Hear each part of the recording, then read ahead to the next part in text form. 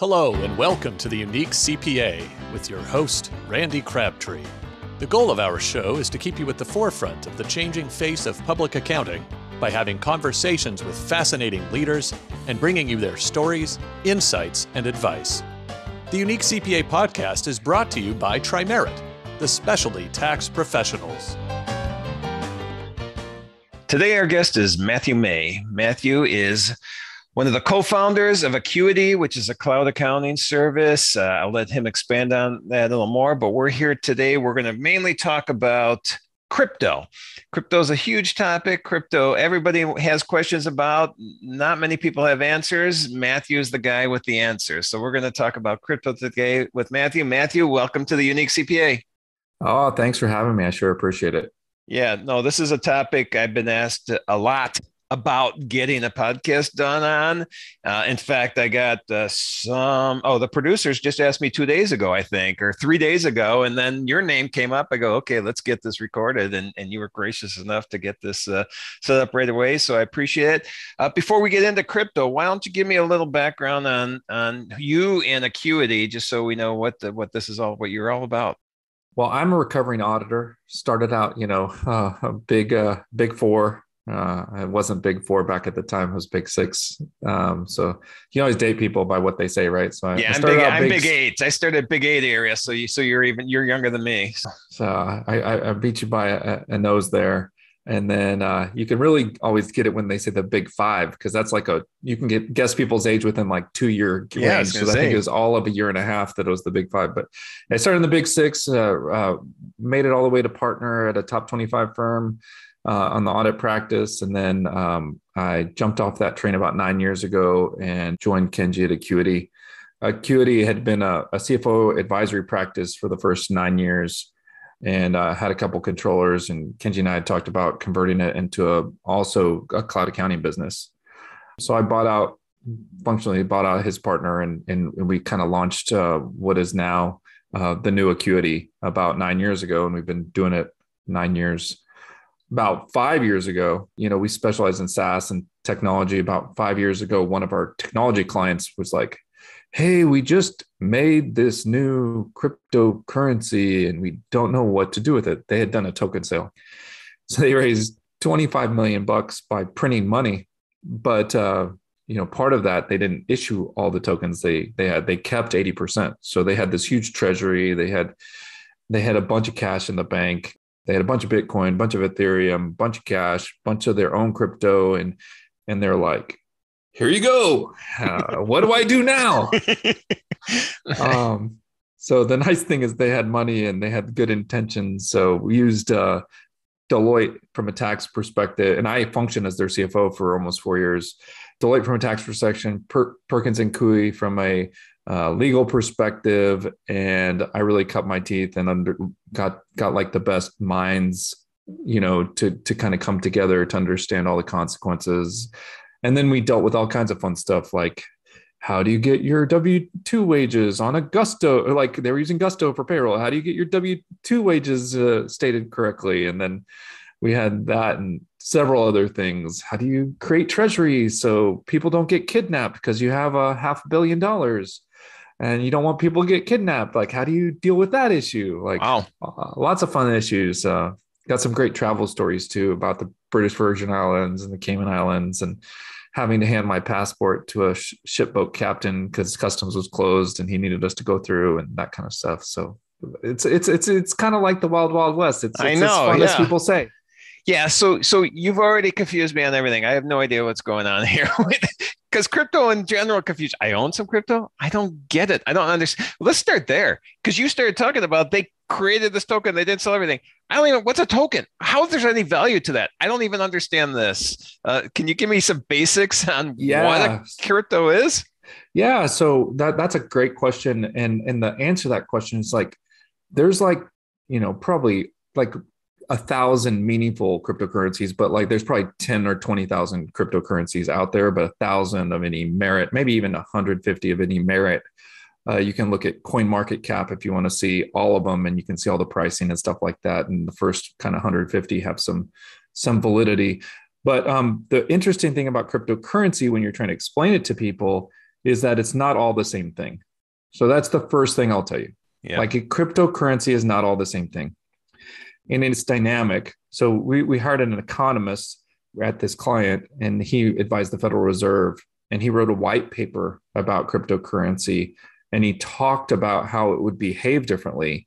There's kind of a 50% rule. So cryptocurrency is basically, people talk about the 50% rule on the control side, like you can control a cryptocurrency if you own 50% of it. But there's also a behavior. If 50% of the people are using cryptocurrency for a certain thing, it becomes that certain thing. So let's talk about what people think of cryptocurrencies about, because there's like a couple of categories. Yes. First, they talk about it like you think of dollars and Yes. cash, like a payment mechanism. We'll call it a payment mechanism. So there are some cryptocurrencies that are attempting to be payment mechanisms. There's USD coins. So there's coins that mimic the US dollar. They call them like stable coins because they don't fluctuate. There's coins like Bitcoin Cash, a version, it originally started as Bitcoin, but it's a version of Bitcoin. There's a couple of other ones, but Bitcoin Cash and the stable coins are primary ones that I think of as ones that are trying to mimic currencies or payment mechanisms. And what they focus on is low transaction fees and speed to delivery, right? So they're trying to try to beat, because their competition is credit cards, right? Yep. The second major category is what most people default to, because Bitcoin's in this category, is a store of value. So think of a store of value. An example of that is gold, right? So in our economy, gold is a store of value. So you don't go to the store and pay for stuff with gold usually, right? Right. Theoretically, you could. Theoretically, with Bitcoin, you could pay with stuff, but its function, what over 50% of the users are doing with it, is holding it as a store of value, right? Yep. Is that fair? It's fair. I just don't know where the value is. What created the value? Well, the same thing could be said for gold, right? Okay. Because the utility of gold is not really driving the value of gold. Okay. Like how people use gold is not driving the value of gold, because people are using it more for storing value than they are for its utility. Okay. Right? Yep. Is that fair? Yes. See, big part of the show is just educating me, all the Unique CPA shows. So this is good. You're educating me. Let's keep going. Oh, so we've got a currency. Yep. We've got a store of value. Then we have some that are just technology solutions. So one that came out called Ripple is trying to replace the SWIFT system in the banking. Wasn't Ripple a while ago? I think I remember hearing that 8 years ago or something. Yeah. It was real popular a few years ago. Yep. Then the other biggest category I see is on these tokens. They mimic gift cards, basically. Okay. They're almost like gift cards. Or the other thing they are similar to is Kickstarter campaigns. Yep.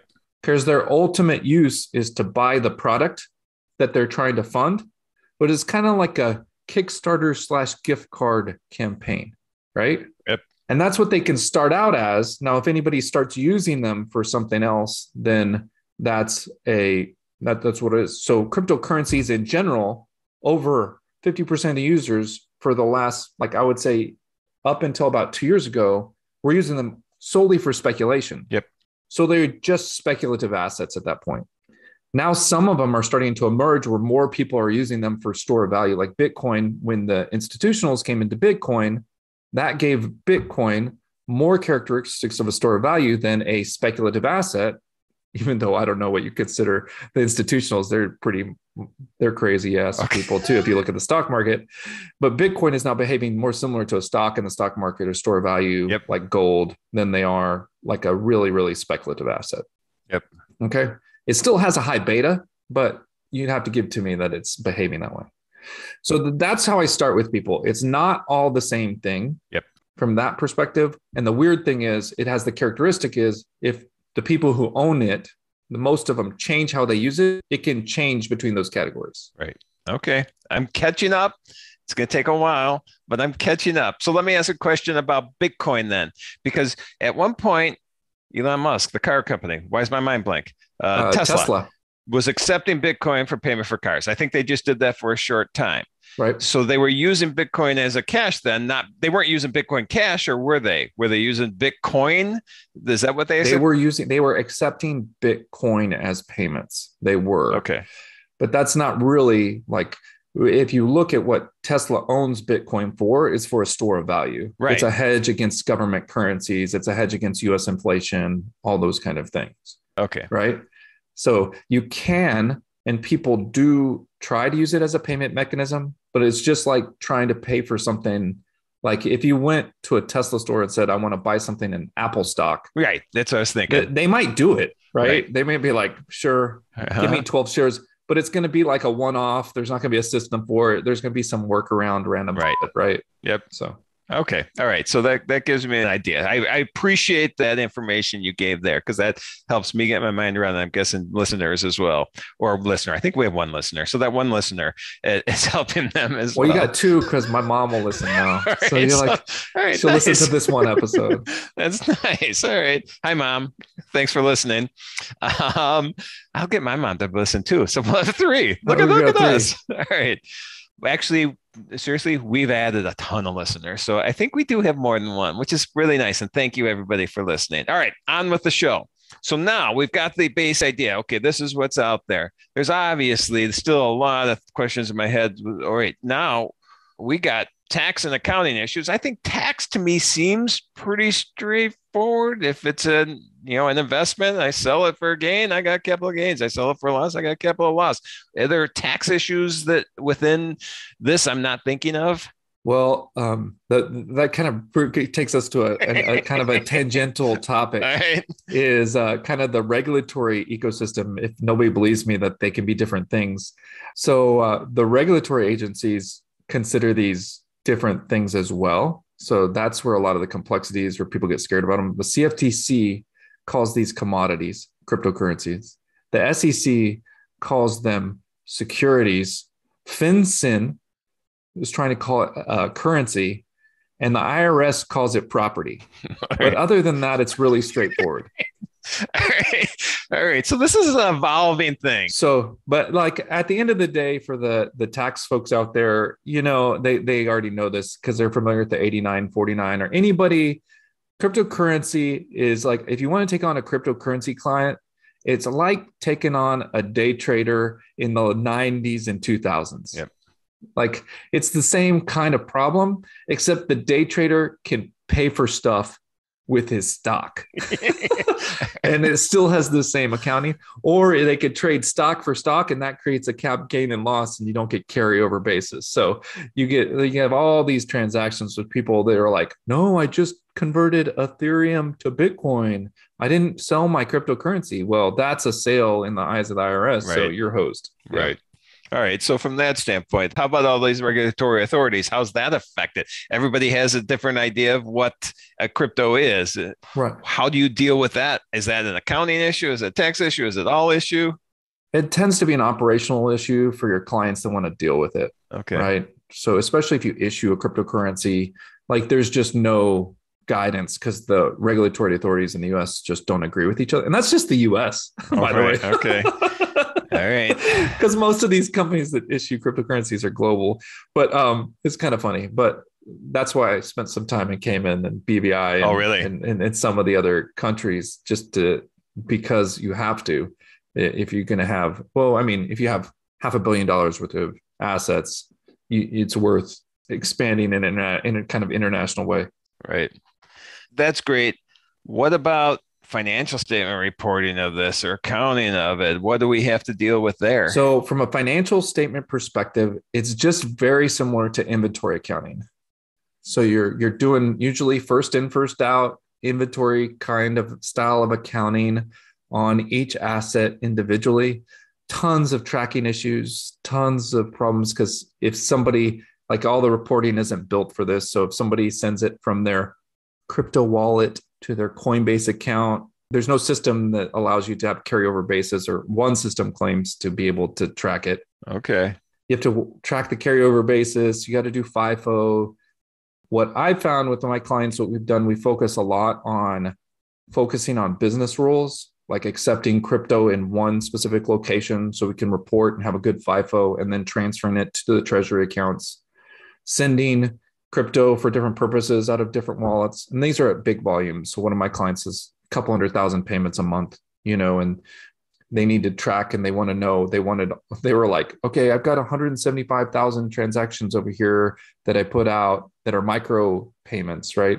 And then we want to track those in COGS. And we're like, well, you combine those with all your other payments, we're going to have to go through them onesie twosie. So we created a separate address that those come out of. So anything that goes out of that address, and we use a tool that we've been using for a long time called Legible, and it auto syncs to QuickBooks or Xero based on where the payment came from. Like you can track it and say, okay, all of these kinds of expenses, all payroll expenses come out of this address.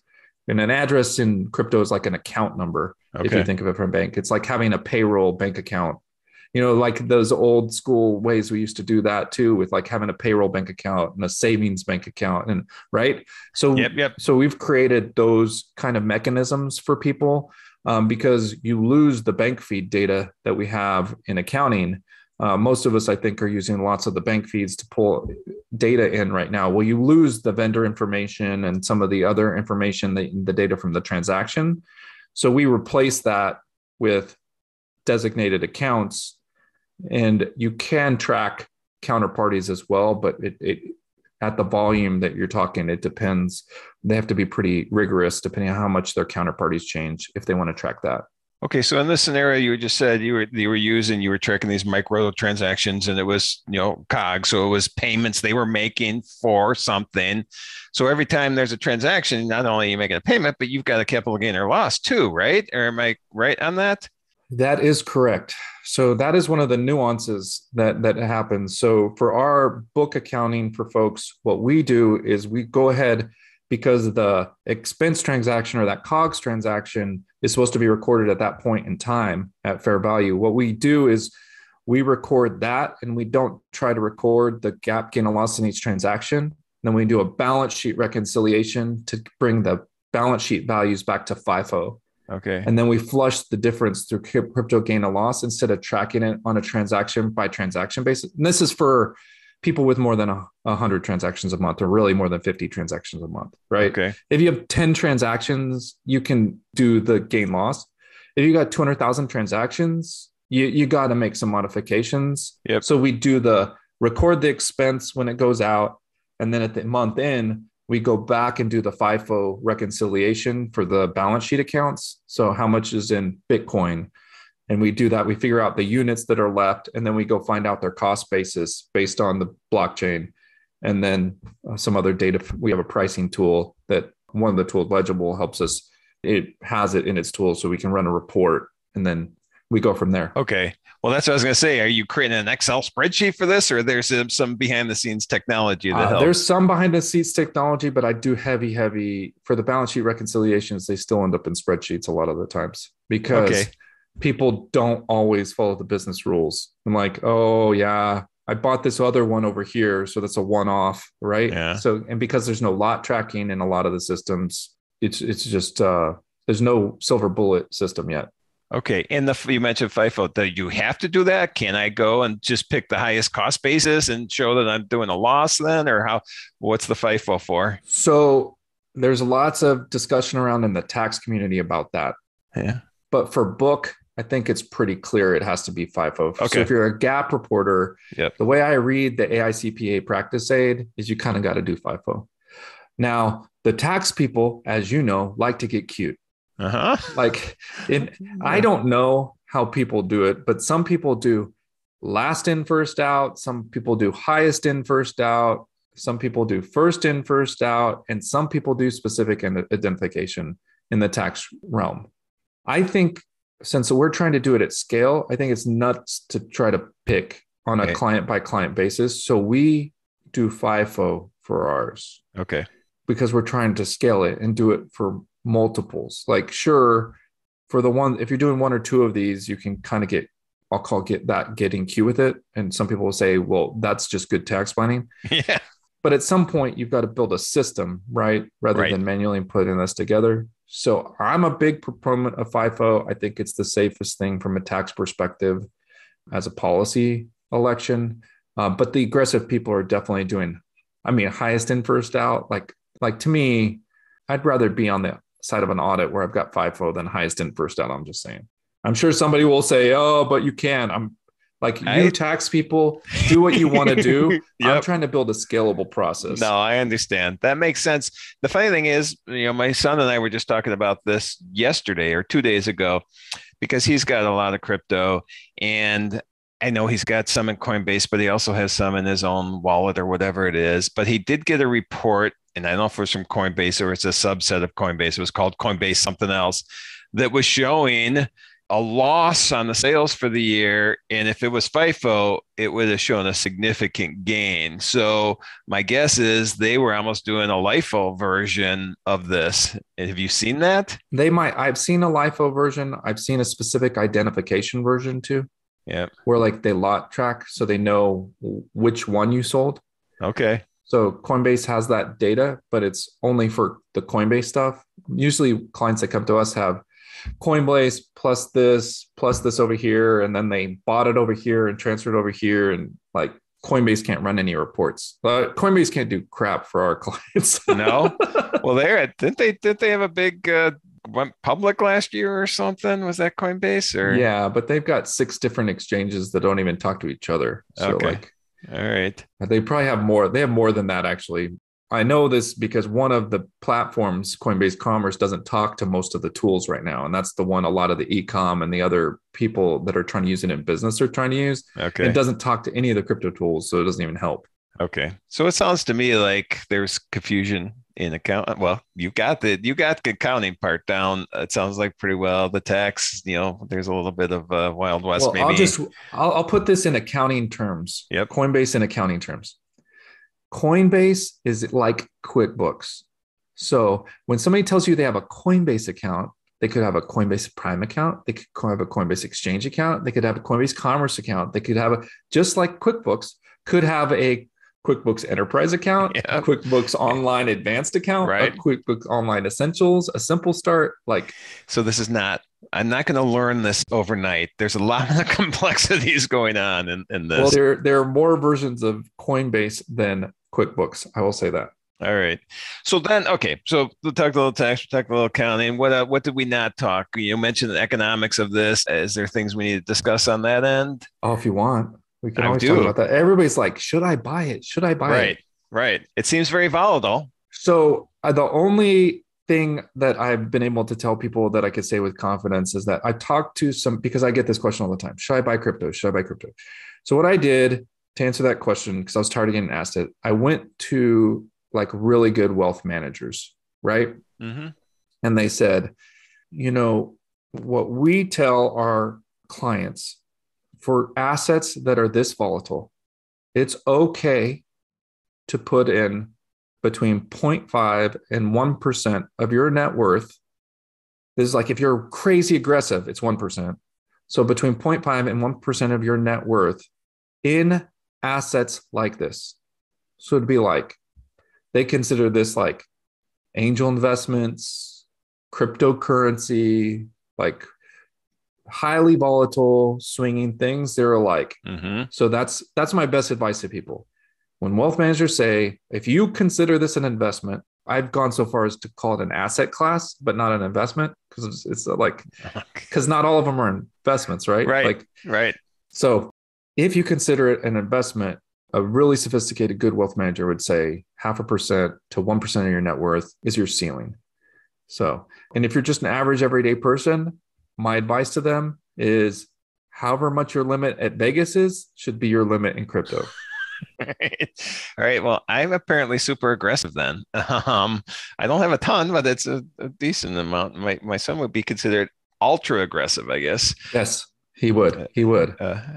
In this. All right. So that actually helps me. I got a couple of questions on top of that, and then I want to get into a scenario you and I talked about at the beginning, and you kind of mentioned the gusto a little bit with payroll. So we'll save that to the end because I'm curious about this. But in addition, so my son's probably going to be like, Dad, stop talking about me. He's a validator. Do you know what that is? He set up a computer that validates transactions On what for, chain? I think, Ethereum, I think. Okay. Yeah. So the way several of the major chains work, Ethereum, Bitcoin, is that somebody has to authenticate that you had what you had and that you're sending it to somebody else. So typically, a transaction isn't considered like a protocol that you have to have from a business perspective on when you receive payment. It's like, did it clear the bank after 3 days for cash?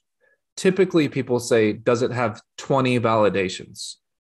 So there's people like your son confirming like the actual cryptocurrency or the amount in their account that they say are enough to cover the transactions and that they use the right, what they call private key, which is like a password, to authorize the transfer. And what most people say is once 20 of those validations occur, they feel like they have the money. Okay. And so if you deposit money in Coinbase, for example, you will see that it's not available to you immediately because it's waiting for those validations. And Coinbase is probably like 60 validations. So they need 60 of your son's stuff to do it. So validation, and it's very similar to mining. Mining also creates new cryptocurrency in Bitcoin. So it's like, I don't understand that either. Well, why they call it blockchain is like the validation is the creation of the new block. And the new block, all it does is say who the new owner is. Okay. So they talked about using cryptocurrency for title insurance, because if you think of how your thing passes, like that discrete unit would then pass and the new block would be the ownership change. Okay. And you would have a chain and you could see the whole history of title for like properties. Then you're like, well, what happens if it subdivides and stuff like that? Then you would just have partial units that you would have to track and stuff like that. So all kinds of crazy problems. So all right, as long as we're talking about that, what's an NFT? An NFT stands for non-fungible token. But my analogy for NFT is that if you want to buy an NFT, that's the equivalent of paying for a mural in your community, right? Okay. Because right now I haven't seen very many places where you can monetize it. So you're like, okay, at the local park, there's a wall and we're going to pay for a mural. If you're the kind of person that would pay for that mural, you're the kind of person that it's okay, I would advise to buy NFTs, because it's just kind of a public thing out there. But an NFT can be a lot of things. The use case that people talk about most is some kind of art, or like you've seen people do snapshots of tweets and stuff like that. I was reading today, like one of the tweets that's the first tweet ever, like one time sold for $18 million or something. I can't remember, 80 million or something. It doesn't even matter. Well, the other day, the highest bid for it was $240. So that just like supports my, not 240 million, $240 total. 24 days. Okay. So an NFT not a great investment. is similar to that. So it's, there are some great platforms out there that artists are using to monetize their artwork, and a second place where they can do their artwork. And then some of the platforms I'm seeing are able to display NFTs, and that could potentially lead to monetization for the users of those people like that. Like there could be some value to owning it, but right now it's so new. Right. There's no monetization strategy. So you're just kind of buying the mural. That can't be yours really, because everybody else can see it still because it's public on most of these things. So yeah. Well, somebody I work with was in Seattle last week, and there's like an NFT museum there now or something. Have you heard that? I haven't been to the NFT museum. I'm not surprised. Now, a use for a non-fungible token could be the title insurance thing. So you could say the non-fungible token you get represents the title for the property you live on. So it's non-fungible, means it's not changed, it's unique, it doesn't change, and you own it. So like that could be a record for that. So one of our not-for-profit clients is using NFTs as a charity receipt, basically. Like, you knew how you used to get who was it that had the Starving Kids of Africa commercial, and you could send $1 and you get a picture of a kid. Remember that commercial run? Well, you can do the same thing now as a not-for-profit. You could say, instead of sending a picture of a kid, you could send an NFT of the kid. Or in this case, this client of ours builds houses, and you actually buy the NFT and you get the NFT of the house and they build the house for somebody. Okay. Right. Yep. So that's a cool use of an NFT, but that's like synthesizing a receipt, right? It could be used like that's being using the NFT as a receipt and not as like a investment, right? So when people think of NFTs as investments, that's a different thing. Right. So NFT as an investment would be the tax and accounting side. The other side is just, okay, this is fun, or potentially. Yeah, technically it's an asset, but a lot of times I'll tell people that should be an expense because of what they're doing. But we bought one, or Kenji bought one. He tried to buy me one and he was unable to. He only bought himself one. We just did an episode on our podcast. But sorry for the listeners, Kenji's my business partner, but he bought one from Bud Light Next. Okay. So Bud Light Next issued NFTs and it was like this picture, but it also entitled you to swag or merchandise down the road. So the holder of the NFT, whoever the holder of record is, in the future, theoretically is going to get, I don't know, probably just email spam, but something in the future. So you could use NFT for that. So they could send him swag or register him for a Super Bowl pass. Like all the NFT holders could go into a lottery and whoever they picked, like, so they would have a record of that. So that's an interesting use for that. So corporations are getting into this too. So NFTs are in their early stages, but just like cryptos, like whatever they're used for is what they're going to be. Like they could be a receipt or they could be a piece of artwork or they could be a mural, you know? So be careful. They're not all the same thing and they're not all investments for sure. All right. Yeah, well, I was just for some reason looking this up yesterday, and I was seeing this. Eminem bought this NFT for millions of dollars, and some other celebrity bought this one, and I'm like, oh, I don't get it.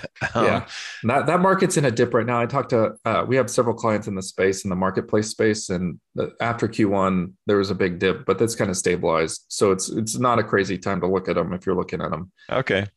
All right, so let's do a fun story of something that you've had to deal with accounting or tax-wise with the cryptos. Is there any interesting anecdotes or stories you could share? So, yeah, lots.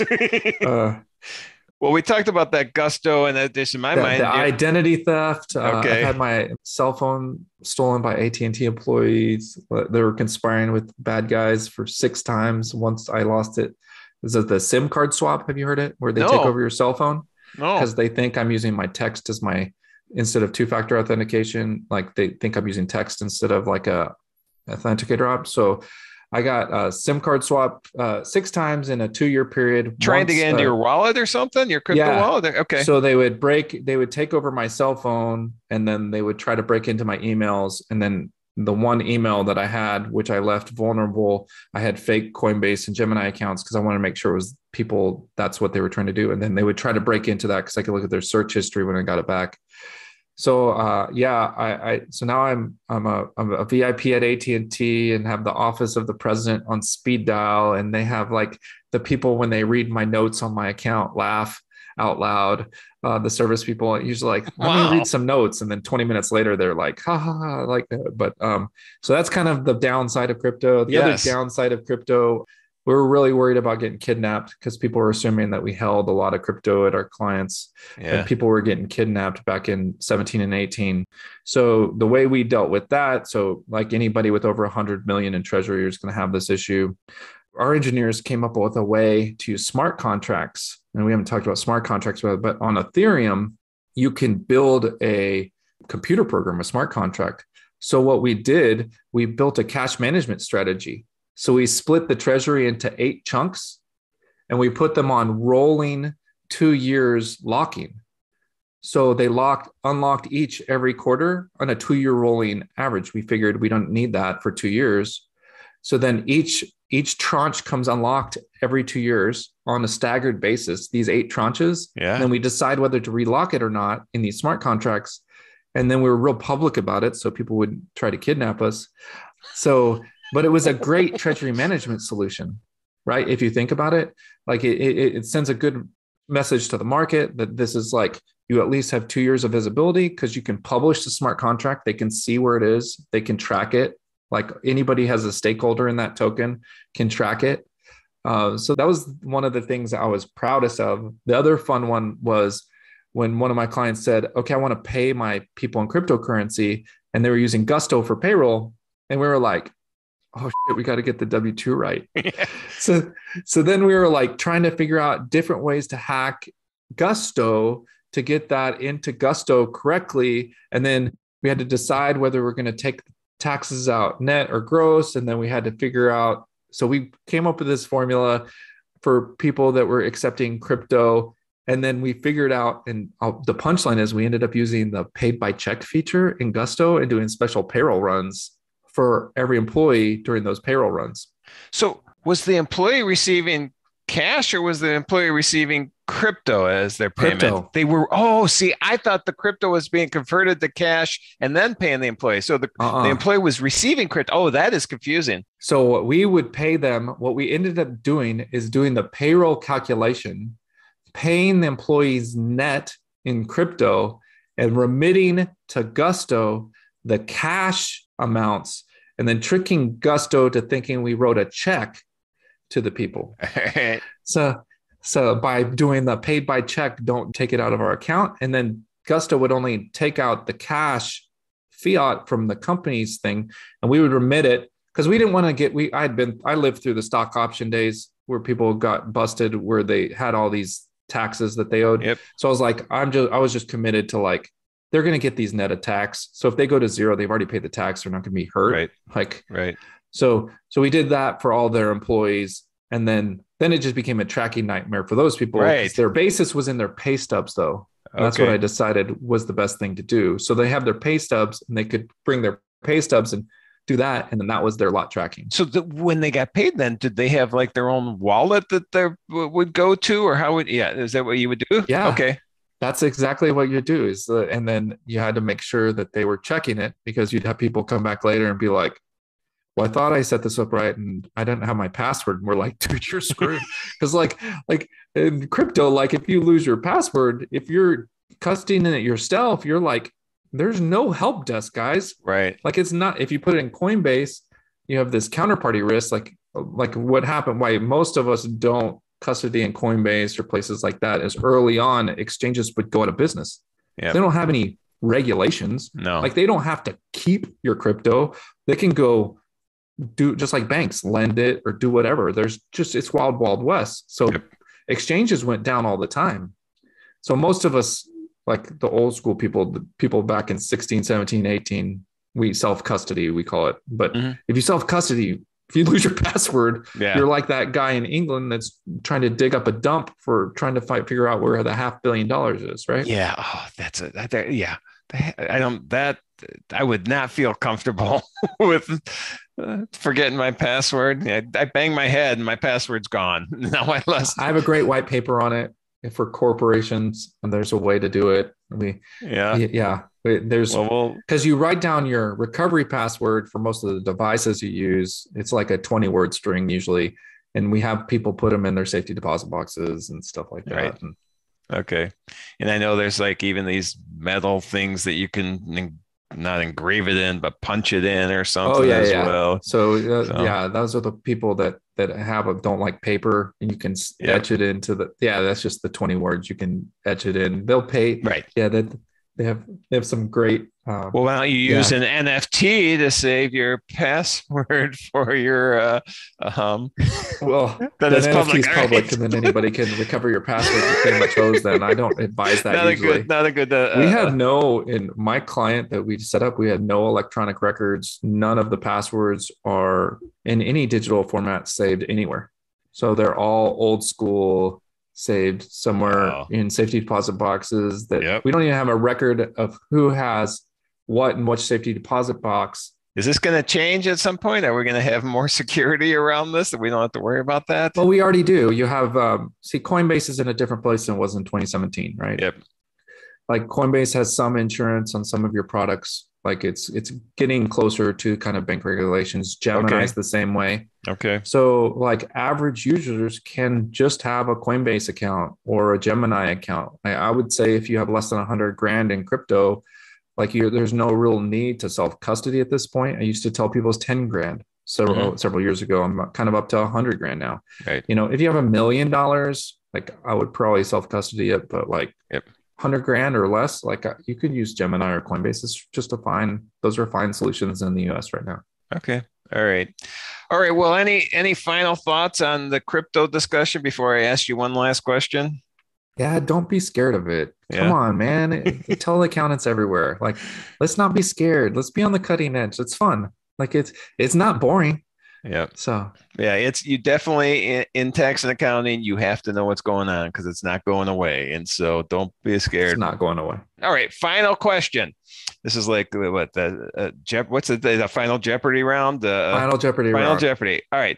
So we talked all this stuff. You helped me a lot. Crypto, I still am confused. I think a lot of people are confused, but I have more understanding right now than I did 50 minutes ago or whenever we started. So I appreciate that. The one question I have, nothing to do with crypto now, because you are not Mr. Crypto. That's not the only thing you do. Give me an idea of what you do outside of work and crypto. What's your passions? What do you have fun doing? The most random thing that people find entertaining is that I own 11 chickens. I decided to be a chicken farmer during COVID. Really?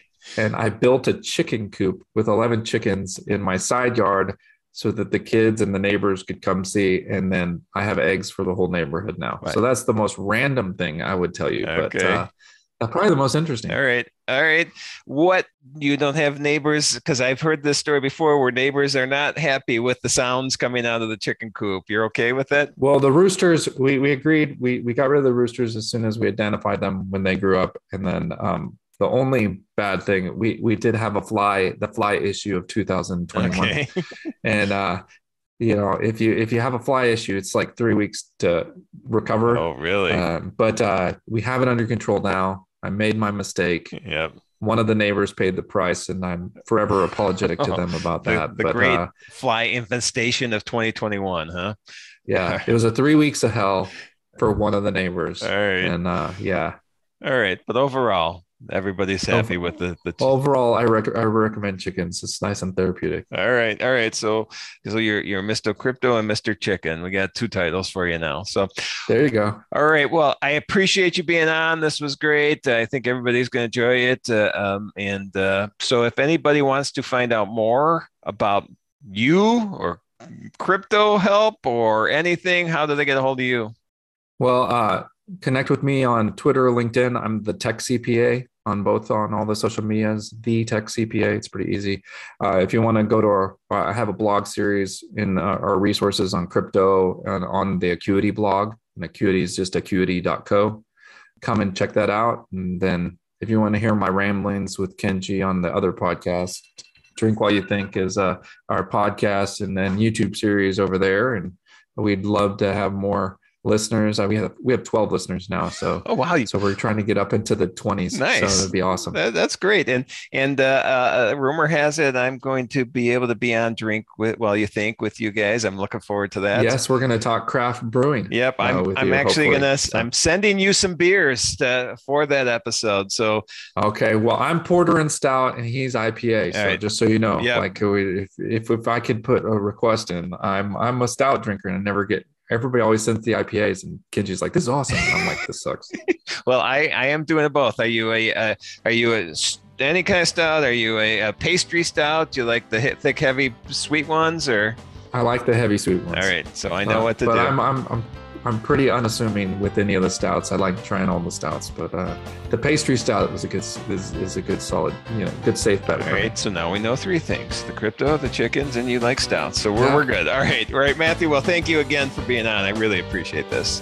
Thanks, appreciate it. Thank you for joining us today on the Unique CPA. You can find all the links and show notes for today's episode, as well as more about TriMerit at theuniquecpa.com. Remember to subscribe and join us for our next episode, where we'll be going beyond compliance into forging new pathways of delivering value to your clients, diversifying your revenue streams, and leading-edge management techniques and styles.